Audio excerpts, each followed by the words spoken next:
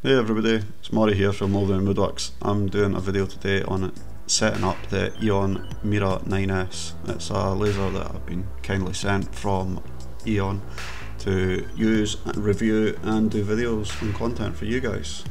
You can see here in the video it's quite a heavy machine. It's taken 4 of us to get it in. The Mira 9S is available in 2 different formats of laser. You can either have it as a glass tube laser, which is what I've got. I've got the 80 watt laser. With the glass tube installed, it's capable of engraving speeds of up to 1200mm a second, and with the RF laser installed, it's capable of 2000mm a second, which I'm sure you'll agree is quite impressive. The overall size of the machine is 133cm by 107cm. It's 53cm tall and, like I said before, weighs 220 kilos. The 9S has some awesome features which are really impressive. An awesome feature of this laser is that it's got a clean path design which stops debris and dust and smoke getting in amongst the working parts. Here I'm taking off the side panel to access the components.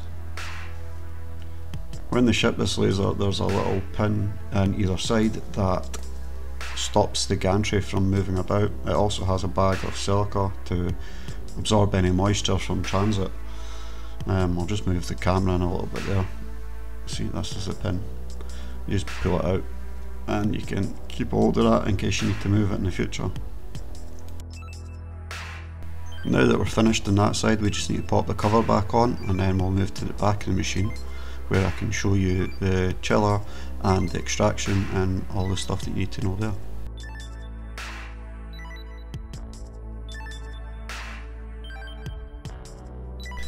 First, I'm going to show you how to access the back end of the pass-through door. It's dead easy. There's just 2 wee toggles. The toggles are easy to use. You just slide them towards each other and the drawer pulls out.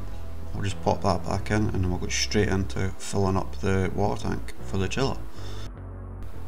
Once I get this opened, I'll grab the funnel that comes with the kit. It makes filling this water tank so much easier. Although you do need to keep an eye out, and you'll see in a minute why.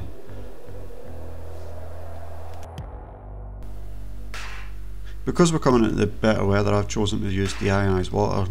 It's believed amongst the community that it's better for the laser tube, as it stops a build-up of algae in the pipes and laser tube itself. Even though my workshop's heated and insulated now, I will be using a RV antifreeze in the winter to protect the tubes and glass tube from freezing. Honestly, I don't know what I was thinking here, but yep, I managed to overflow it. But we're all good. We have a drainage point which I'll sort off camera. Right, once I stop fumbling about with this lid, we'll move on to the extraction pipe. The extraction pipe that's supplied with the laser is 6 inches in diameter, so you might have to get a reducer if you're running 4 inch, which I had to do. It just slides on and then you use the supplied Jubilee clip to secure it in place. Once this is tightened up, we'll move on to the next side.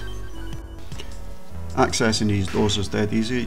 You just use the 2 keys that's provided in the kit, and you turn them and then you lift the access panel off, carefully line it to one side so we can access all the internal mechanisms, including that other pin that I was telling you about before. Remember, don't forget to take out the silica that's in this side too. Once we've done that, we'll move you in a little bit closer so you can see where this pin is. It's just in between there. Right, we'll pop that out and then remember to keep a hold of that in case you need to move the laser. Now that we've got all that sealed up, I'll show you the dials. This is the emergency stop button. You've got to twist it for it to pop out, and that deactivates it, or to push it in to activate it. In the kit you'll find your keys to use in this ignition switch. Next up is the air control for the air assist, then the dimmer switch for the internal lights, and then your 2 USB points. Back to the rear again then, and you've got your LAN connection and an intake for an additional air compressor, should you need it. This part was incredibly difficult to film. So this is a level guide to make sure that everything's nice and level. I'll try and zoom in a bit so you can see it, sorry for the bad quality. The aim, if you didn't know it already, was to get the bubble right in the middle by adjusting these feet. Each four corners has a little bolt you can just see there. Using a 14mm spanner you can easily adjust that one way or the other until that bubble's right in the centre of the target on top of the machine. Once you've got all that sorted, we'll jump to the front of the machine now, and you can see the front access for the pass-through doors. And then we'll whip out the honeycomb bedding. Once you've got the honeycomb bed out, it's time to remove the corner brackets from the main bed itself. Simple Allen key that's supplied in the kit, and then 2 Allen bolts in each corner.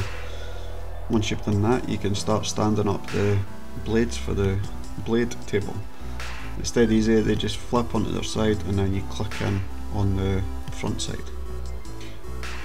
And then we'll close up the front door, and that's it. Job done. Hopefully this video's helped you out a little bit in setting up your Mira 9S. If it has, I'd really appreciate it if you could like the video and maybe even subscribe. Thanks for watching. Bye.